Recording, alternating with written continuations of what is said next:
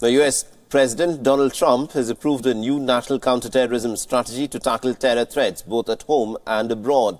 Now, the strategy emphasizes on sources of terrorism and isolating support with an increased focus on combating extreme ideologies. The Trump administration has called it the first comprehensive strategy since the one that was released by former President Barack Obama in 2011.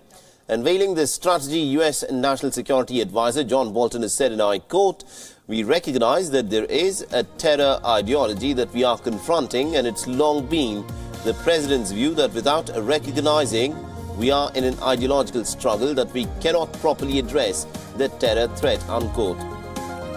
John Bolton has said that the strategy will rely on military and also non-military means to fight extremists, focusing on the Islamic State terrorists as well as those backed by other groups.